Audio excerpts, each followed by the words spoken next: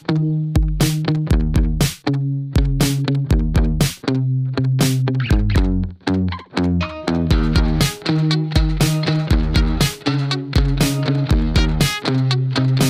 listening to The Andres Segovia Show.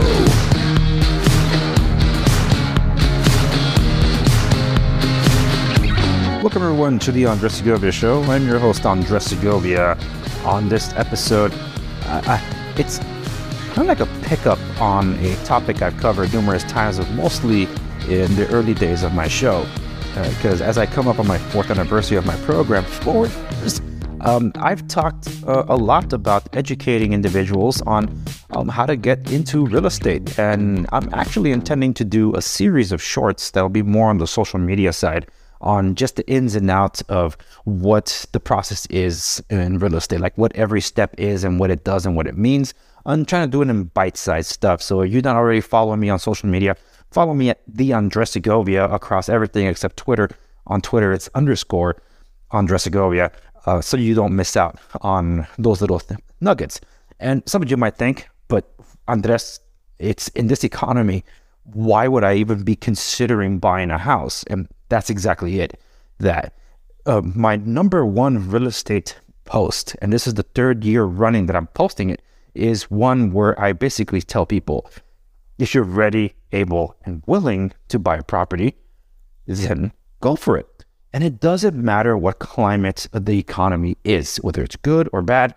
Studies show that a property owner can better weather bad economic times better than a renter. Now, you probably ask yourself, that sounds kind of silly considering that if your income is hit, you're not going to be able to pay your mortgage and things like that. Understandably so. But here's the difference in philosophy and the mind shift that happens when you own your own home is that when you are a property owner, you'll be more prudent with your funds. You'll be better prepared for those rainy days because you have a home of your own to care for. The California Association of Realtors that I used to be a part of, as of this recording, I'm not a member of the Association of Realtors. I am a real estate broker, but being a broker doesn't necessarily mean you are a realtor. A realtor title simply means that you are a union-paying member into the National Association of Realtors. And that usually means that you're a member of 3 different unions. The national, which sets the guidelines for the entire, the baseline for all the Association of Realtors, and the code of conduct for all of them. And then there's the state chapter and eventually the local chapter. So when I was a realtor, I was part of the National Association of Realtors, so I would get mailers from them. And because I'm in the state of California where I'm licensed, I was also a member of the California Association of Realtors. But where I found myself was in the regions of Orange County, I chose to be a part of the Pacific West Association of Realtors in Orange County. That's not the only one there. There's numerous amounts in Orange County, but that's the one I decided to be with. And for the most part, I really liked the ideology and the people that were behind there. And they still are to some extent, as I've seen some other mailers recently. I'm still on their mailing list, so I know I can reactivate my membership at any time. The reasons why I left, I've actually posted or talked about before. If you don't know about this, then I'll leave a link on the show notes here. So for those of you, you know the drill. Anything that I reference here will be available on the show notes accompanying this episode at www.theandressegovia.com. For those of you listening on Substack, just scroll down. You'll be able to find it in there. Now, with respects to what update I'm doing, because the California Association of Realtors, they have a big event that happens every year. It's called Leg Day. It's a short way of spelling Legislative Day because the realtors go to Sacramento and go meet with their respective legislators from the Assembly and the State Senate to talk about housing issues, local issues that could be brought to the attention. But mostly what usually touched upon is the housing affordability crisis and the housing shortage. Nothing's really ever done, but at the lobbying level with the California Association of Realtors, they tend to lobby along with the commercial construction industries for changes to building codes, for bills that they'll either sponsor bills, or just back certain bills and, say we endorse this or we're against that and things like that. The propositions that you hear about whenever they're targeting real estate, These are major things that these lobbyists will either shill for or stand against. Well, there's an additional event that the California Association of Realtors is touting, and they're calling it Fair Housing Day. So this is more of a symposium of sorts, a convention of different mindsets that are coming together to at least discuss and see what solutions they could come up with respects to the housing issues from yet another one, such as the equity problem or the generational wealth gap that there are among minorities, particularly Blacks and Hispanics. That's what they're trying to highlight in these things. So they're bringing different speakers to present solutions that they can then carry, at least lobbying to legislative day, leg day. My issue with all that is that I've seen some of the activists, because they are activists, that have been brought forth to speak about housing. The ideologies are all, quite frankly, Marxists. So they're leftist ideologies that are trying to be put as solutions in our society that are, quite frankly, the antithesis of private property ownership. That's not how it works. So if you have competing ideologies, you're not going to have the solutions you're actually looking for. There is no meeting in the middle when the Marxist ideology, spoken by the father of communists, which is Karl Marx, quite frankly said, communism can be summed up like this: the abolishing of private property.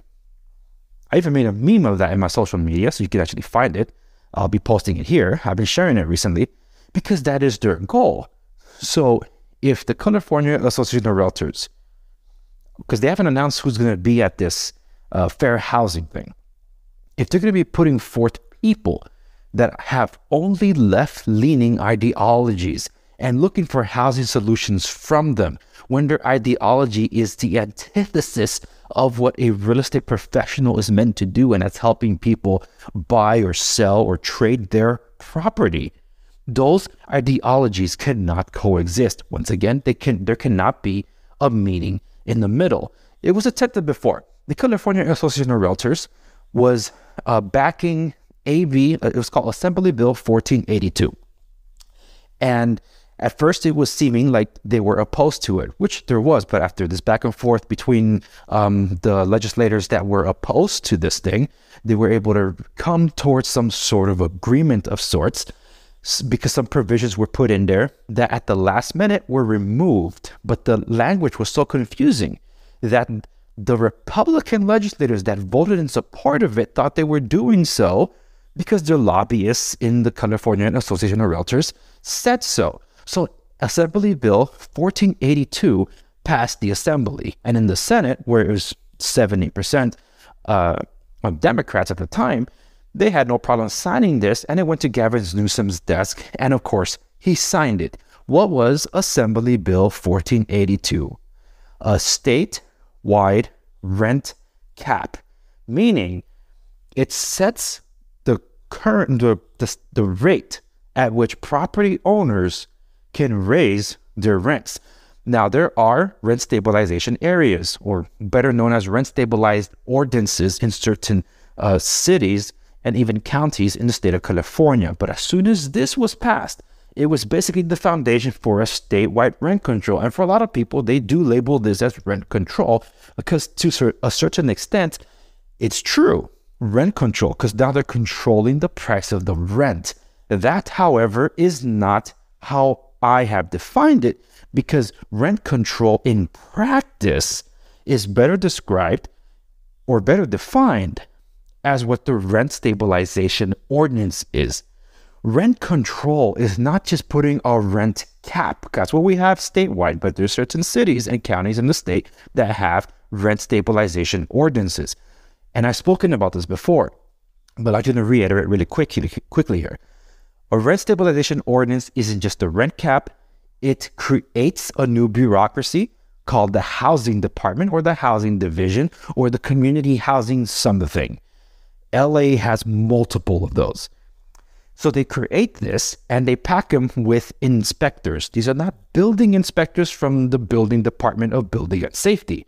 These are activists disguised as inspectors that show up to properties and start issuing citations if they're saying that the health and safety minimum requirements are not being met. Here's a citation. The property owner has to do these repairs, make these changes, blah, blah, blah, to bring it up to code. Bring it up to code. I cannot tell you how many times the building inspector has shown up and gave a contradiction to what the housing inspector said.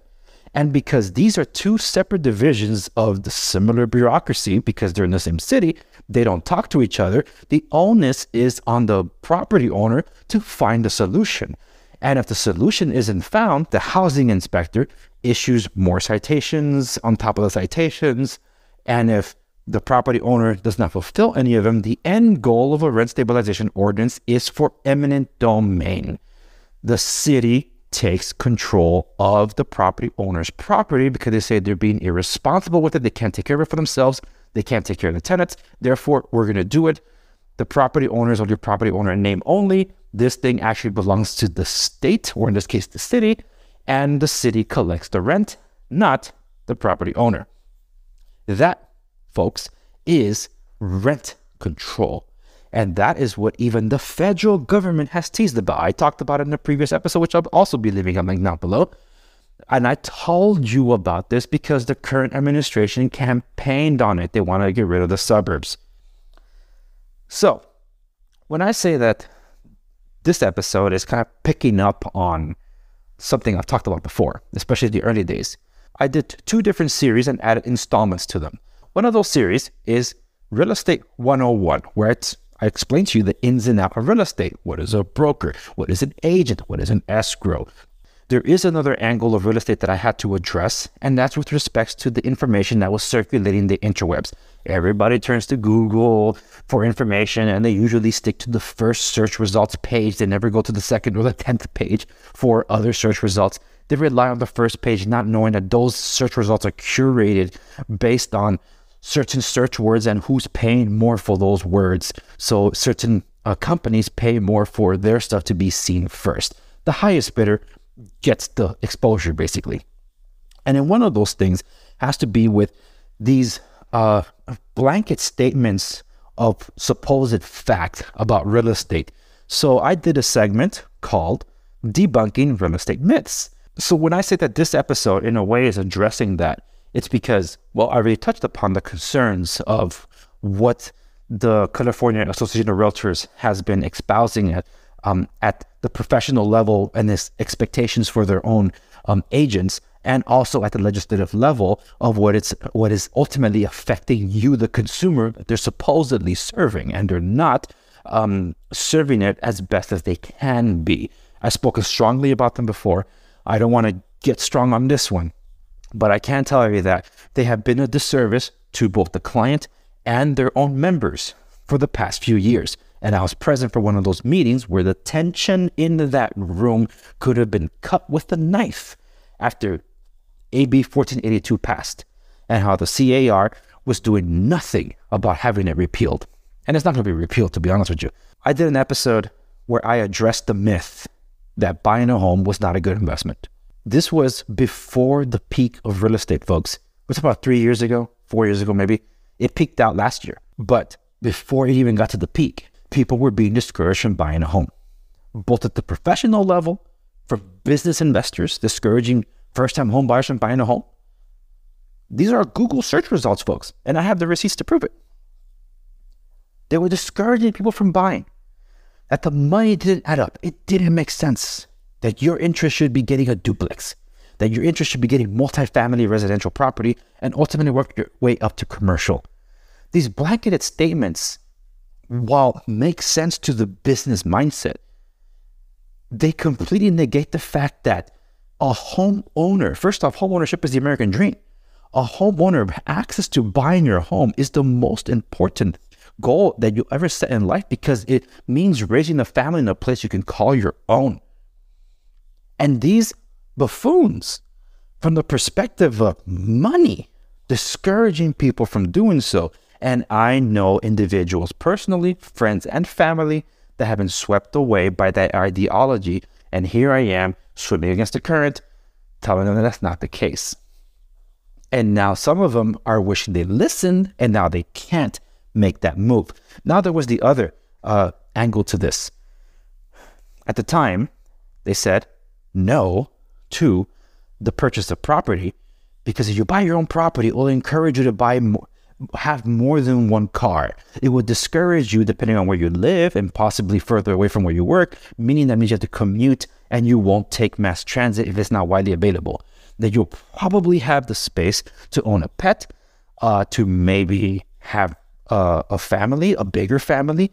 And all of this, including whatever you're buying and consuming in your home, is adding to your carbon footprint. So in the argument of global warming, which is the global cooling, which back to global warming, but first started with global cooling, but now we're at climate change because they can't make up their minds. That is what was supposedly the number one argument for discouraging of property. Those are the two topics that I addressed early on in my show when it was considered more opinionated. Understood. Some people don't like that, but I'm speaking out of fact. And I brought the facts with me, but some people just dismiss it as opinion because they don't agree with it. It's not about agreeing. It's about what you can do or what you won't do. About a year or two after that, I did an episode of basically expanding on why or how we're going to get to the point of the elimination of private property. Again, I said it's a leftist ideology. And sure enough, lockstep, before the peak of the housing market, we had multiple articles saying that you shouldn't buy a property because you were participating in systemic racism. Ownership of property that should be illegal because it perpetuates the master versus slave ideology. We need to relabel the master bedroom, the master bathroom, because it has this master and slave component to the language being used. And some in the industry shifted to that. Real estate professionals were being told that they should be more sensitive with that. Interior designers and architects and engineers were also told about that very same thing. And some of them did change their language. There's the ideology that's trying to discourage this home ownership. And in the past 12 months that we've been in this downturn in the economy, this inflation. Yes, it's inflation. Yes, it's a recession. All of a sudden, we're getting calls about we need to have programs, and in the case of Bank of America, they actually implement something like this, encouraging first-time home ownership, and we want to do these first-time home ownership loan programs to minority groups only, specifically Hispanic and Blacks. And my first thought was, you want to revisit the Community Reinvestment Act? The very thing that got us into the mess just a few years ago? Again? The subprime mortgage mess was literally just that. The relaxing of lending rules required by the government and enforced through Fannie Mae and Freddie Mac, telling the banks to remove their safeguards and hand out the loans because, as then President Bill Clinton said, housing is a human right. It was a Community Reinvestment Act of 1993. A lot of it is covered, including how Fannie Mae, through Johnson, who ran the thing at the time, how they ran a government agency as a for-profit company to basically hand out all these subprime mortgages to people who couldn't afford them. And then we got into the mess that we got it. And now they're trying to use racial equity as a way to bring back those programs to individuals that may not be able to afford it. What do you think is going to put us in? And now they want to bring a similar program, and specifically only for Hispanics and Blacks. And while me being Hispanic myself, I got to tell you, I was very offended by that. I honestly look at that. That's not affirmative action. And even if it was, I call affirmative action racist. And quite frankly, I find that very racist. And now there's articles even from Business Insider. I've seen something like this touched upon by Forbes, and the California Association of Realtors was highlighting it because they saw it too, where Business Insider was making the case that, hey, in order to address systemic, our housing crisis, in order to address the birthing rates issues, in order to address a lot of our political issues in this country, we need to encourage and in a way incentivize homeownership. Well, duh, I told you that. And then they even got to the point when saying, and being a homeowner also helps against climate change. Wait. Why all of a sudden in 2023 are all the things that I have been addressing? I mean, I want to say it's a good thing, right? Because isn't that what I've been talking about for almost 4 years? And all of a sudden everybody's saying that, yeah, basically Andres is right. But why all of a sudden are they saying this? You got to buy a house. And then I turn around and ask, okay, how many are ready, able, and willing now compared to those that were just several years ago? How many of you have had to dip into your savings to make ends meet? How many of you had to use credit cards because you can't make it from paycheck to cover all your expenses? I can relate. Absolutely. So if you didn't have the funds, how can you have them now to buy in a more expensive climate? My position remains the same. If you're ready, able, and willing, go for it. But if you can't afford it, how do you step into it? But if there's more clamoring to say, we need people to own a home, because that's the only way. And this connects back to what I said at the beginning. Legislative day, fair housing, and what others have said. They're going to want subsidized housing. They're going to want government housing for individuals. That, folks, is not homeownership, owning private property. You become a property of the state. That is basically rent control in the other form, where they trick you into thinking we're helping you. But now they set the rates, they control it, you answer to them. And if that's what you want, by all means, go for it. There's such thing as Section 8. But that's not how private property works. Private property is where you are the owner, where you're encouraged to grow your home, where you're encouraged to grow your wealth. Some people think that whatever money is available, that's it. That's the pie. Everybody tries to get a slice. Someone tries to get a bigger slice than the other, or someone runs away with the whole pie. And that's like, oh, what do you do then when someone has a bigger slice of the pie? You make more pies. Well, how do you make more pies? You mean the Treasury just prints out more money? No. I'm not talking about those greenbacks that are valueless. We're talking about actually growing value, something that's worth, something that's tangible. And that is real estate, the tried and true process and method. Since the beginning of time, owning a property has been a thing. Owning your home, growing it, owning multiple homes. Not saying that you're living in all of them, but you're making it work for you. I mean, to get to the point where your income is basically paying for your own expenses and you don't have to work another minute in order to make ends meet, who doesn't want to get to that point where your investment starts working for you and starts paying dividends? Everybody wants that, and it can be achieved for the long term only through real estate investment. Only. Because in good times and bad times, you'll still have your home. It'll make you prudent. It'll make you more responsible. That doesn't mean everybody turns out responsible. But the point is, if you're more concerned, oh, I have a house. Now the interest rate's so high out there. Yeah, but you have a fixed rate. I know, but not the interest rate's so high. Were you looking to refi? No. So what are you concerned about? Well, the interest rate's so high, but it's not affecting you. It's your home. You're in your home. You're enjoying your home. You're not selling your home, are you? No. So are you concerned about the prices of housing right now? Well, I shouldn't be, right? Because I'm in my own home. I have my mortgage, and that's what I'm paying. And I am financially secure, and I have a stable job. Then you shouldn't be worried about that. You're solid. That's the point. It makes you more prudent. And I encourage every single one of you to look into this. Even in now, despite everything I said, I'm encouraging you, especially if you're a renter, I encourage you to look into the possibility of being able to afford a house, because a lot of you, especially here in California, are high earner renters that have been lied to, that are told that don't buy a house because it's too much money. It's not worth your while, but your rent is higher than a mortgage. I don't know how any of that makes sense, but you're just throwing your money away.